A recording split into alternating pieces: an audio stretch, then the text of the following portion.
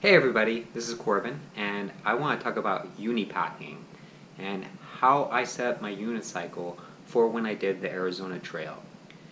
It wasn't too hard to set up the unicycle. You can just buy some off-the-shelf components from REI and you can get going right away. Having a bag makes it a little bit easier, but you don't necessarily need to do that. So let's take a look at what I have. So first of all, here is my unicycle that I used for the tour. It is a KH26 that has a Schlump hub, which I actually had a problem with, so right now it doesn't have the tire on it for cranks. And I want to talk about what worked well and what didn't work well.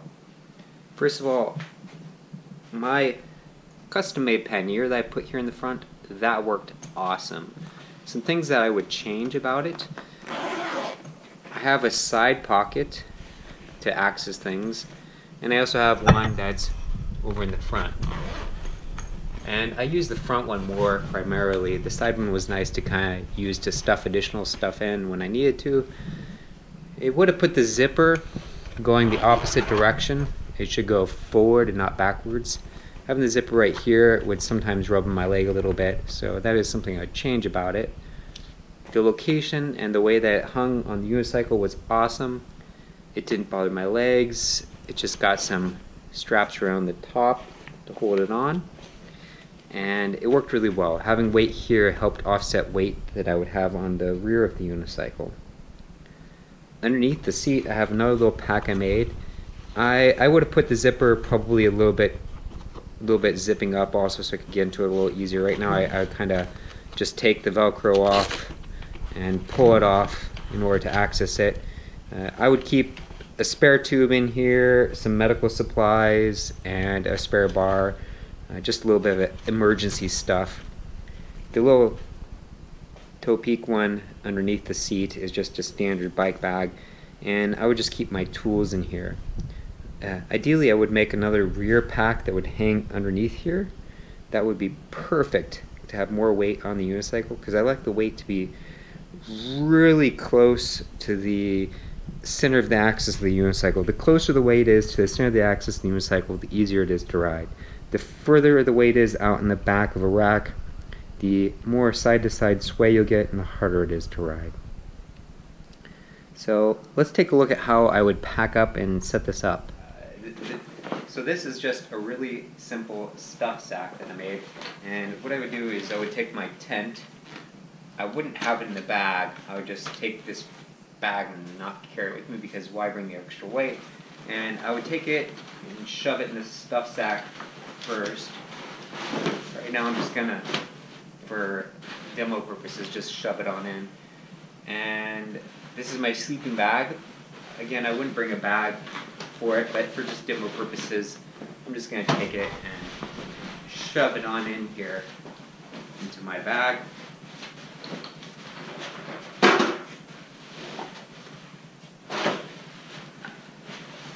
And what this is going to do is going to be kind of extra full. For an example, so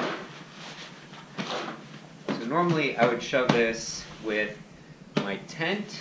I'd have my tent, my sleeping bag, which would compact way down far into it, and I would also shove in my extra clothes that I needed, my spare jacket, and I would wrap it around my stove and my pot, and that way I had a bunch of heavy weight all in the rear of the unicycle. Now, once I have it all stuffed in, this bag was really simple to make. I just sewed it together. I would then attach it to the rear of the unicycle. So let's check out how I attach it. Alright, so let's see how I would attach my bag to the rear of the unicycle. There's a few different ways you can do it, and what I would do is just have the unicycle kind of here in front.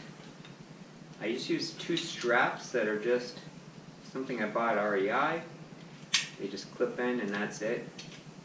And I would just take these and slip them in in and around the rack somewhere, kind of in and over, one on each side of the rack. Then I would take my bag, which is going to be stuffed a lot fuller than it is right now for demo purposes. I kind of feel where the poles are, and I put the poles somewhere where they wouldn't squish.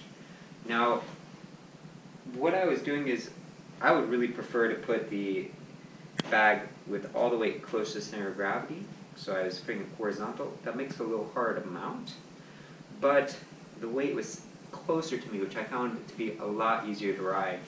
You can do what Amy and Rebecca did, which is go in line with it, which works a lot better with the rack. It's a little easier to kind of get all wrapped around it. But I didn't like having the weight so far to the rear. It made it harder to ride. I felt like I was wanting to get pulled back or fall back. So I would put it kind of horizontal or perpendicular to things. Then I would just grab one side, and you can set it so you can pull it either way. And just take these guys, and after a while you'll probably get a favorite way of putting them on. Either you can pull them up or down. I usually like to pull them this way. They're kind of backwards right now. And so I pull it nice and tight. On top of it I could put another regular stretchy wrap to kind of attach extra accessories. But it would be the basics on how I would actually get everything set up. I would have the front pannier to kind of balance out some weight in the front, which worked great. I really liked having the front one. It was thin enough where it didn't rub on my legs, and I could put a lot heavier weight and help balance the rear heavier weight of the rear bag. So, like I said, other things I would change is I would totally build a rear pannier that was right under the rear of here to get more weight off of my body. Having more weight onto the unicycle is drastically better than having it on my backpack. So here's just another look of what the unicycle would look like set up from the top. We have the front pannier and the rear bag around it.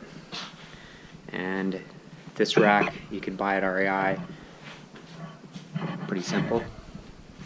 The pannier has to be custom made. And yeah, that was it.